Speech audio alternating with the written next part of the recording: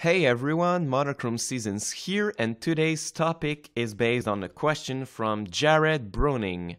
How do I cut out the natural hum and buzz that my amp is generating? What plugins do you use? So right now I have recorded two different tracks to show you how I do it. The first is a typical ambient track with lots of delays and reverb, and the second is a overly noisy and distorted rock guitar track. So I will let you hear what they are.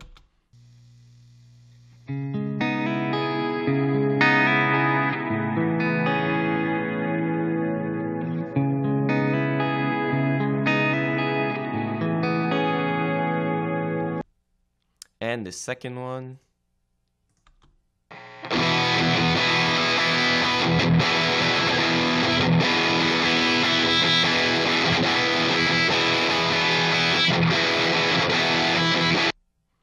Okay, rock guitar track.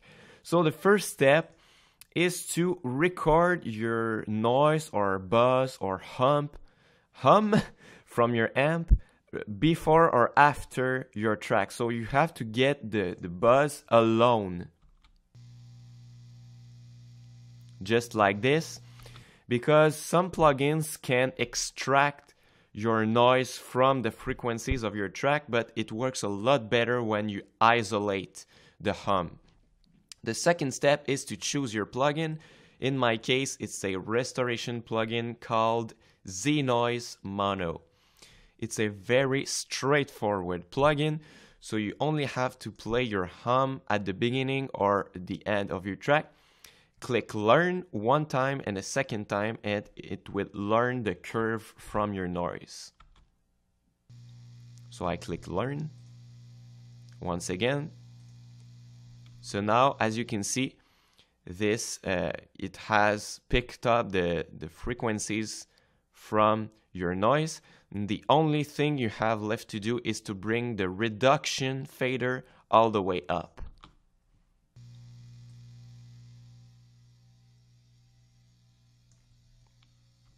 Now sometimes you have a little bit of noise left, so you can adjust the threshold until you reach a level that you don't hear the hum or the buzz anymore.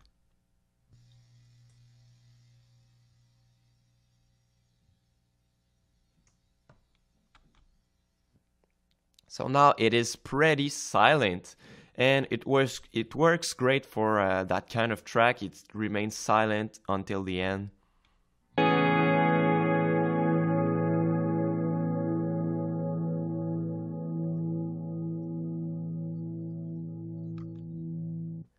Again, it's not perfect. You have some little artifacts, but it's pretty clean. And after you have put your threshold, you have to edit your track and cut the noise at the beginning and do a little fade in.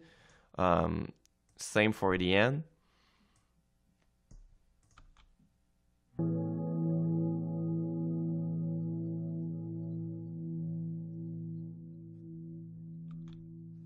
So when the noise comes back, it starts to fade out, so you don't hear it that much.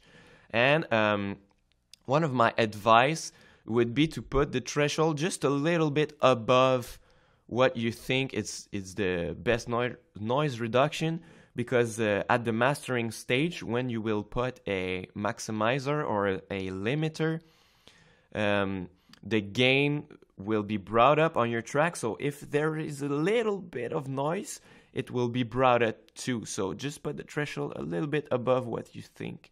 I'm gonna put a maximizer just so you can see.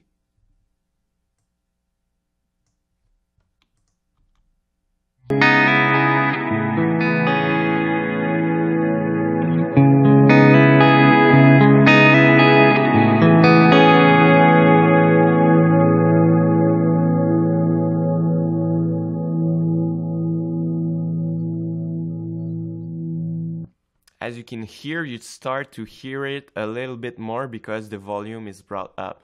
So adjust your threshold just a little bit above what you think is right when you mix it a lot quieter. So now I'm going to do the same principle on my overly noisy and distorted track. So I'm picking my restoration plugin.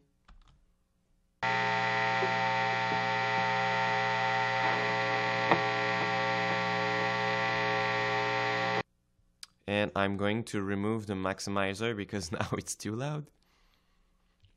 And now I'm going to bring up the reduction and the threshold.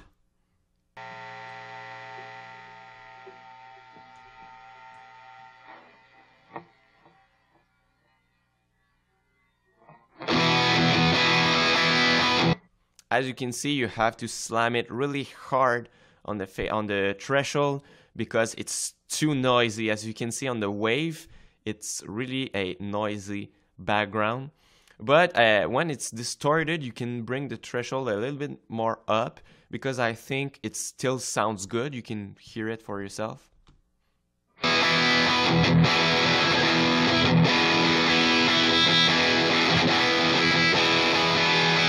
For example, if you bring the threshold too high, you will start to lose some definition on your high frequencies.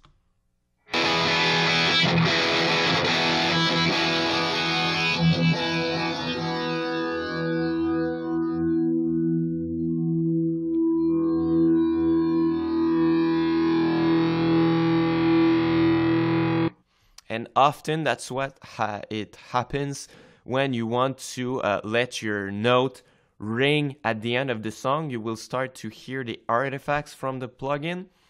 So I have a trick for that too. It's to use automation. So the first thing that you're going to find is your insert. And you're going to pick the threshold from your denoiser plugin. And when you think it starts to lose definition on your note when it rings, you're going to bring the threshold half from where you were. So maybe at 6 or something right here.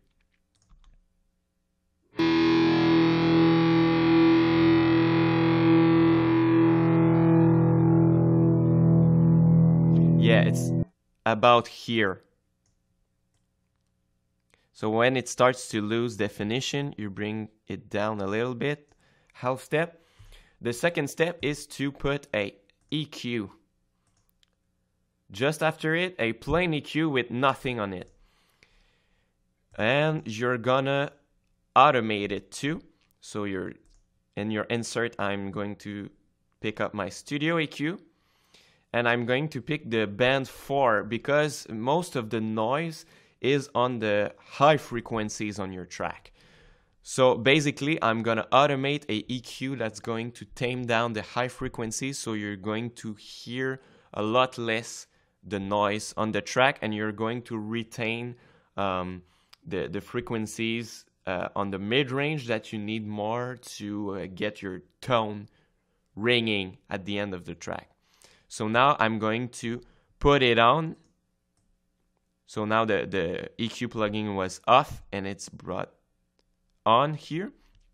And I'm going to pick again the same studio EQ on the band 4, and I'm going to pick the gain at the same place that my threshold is going down on my denoiser plugin. I'm going to bring down this band EQ. I'm going to take it again, band 4 gain, right there.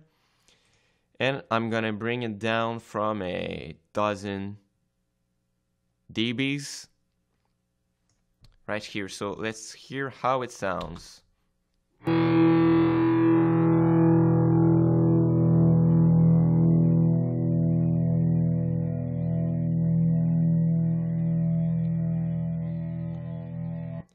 As you can see, it's not perfect. You still hear a little bit of noise and artifacts. I could tweak a little bit the denoiser plugin and the EQ at the same time, but it's a really great sound compared to when I don't have plugins. So I'm going to play it with the plugins and without the plugins, and you will see a huge difference.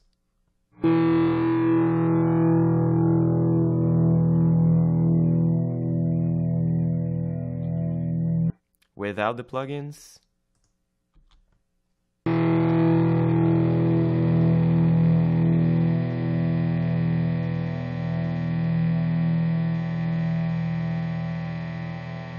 Huge difference. And as the same as the other track, you might want to at a certain point do a fade out on your track, because if it's too noisy, you can remove a little bit the noise at the beginning and the end of your track, so it remains a lot more clean.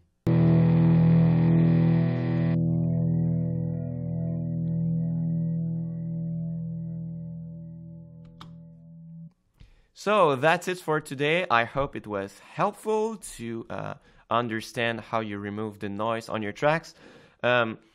There are plenty of other plugins for it. I'm using the Z-Noise Mono, but maybe some of them sound better than it, because as you can hear, if you're using headphones, you still have some artifacts on the sound. So maybe there is a better plugin. If you know it, tell me. I might have to change plugins, but this one does the job for now.